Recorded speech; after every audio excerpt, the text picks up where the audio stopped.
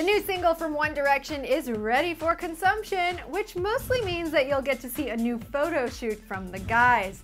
Bandmate Louis took to his Twitter to tell fans that they're shooting for little things. As a reminder, the album Take Me Home hits the public on November 13th.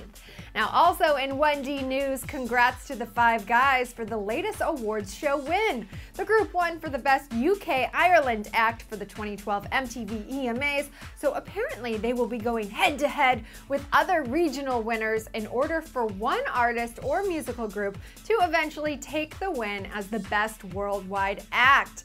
That will go down just 2 days before Take Me Home comes out. November 11th is the official date for this year's EMAs. And yet there's still more news on the One Direction front. So this is just in its early stages, but the band is set to launch its debut fragrance. We hear via Marie Claire UK that it will be a perfume for the ladies, and we will first get to purchase it in July 2013. Although something does tell us that with the speed these guys move at, we will get a sniff of the scent a little bit earlier. Alright guys, that is it for all of our One Direction news today. If you want more scoop on this band and all of your favorite musical groups out there, be sure to subscribe to Clevver TV. I'm Dana Ward here in Hollywood, and we'll see you next time. Bye!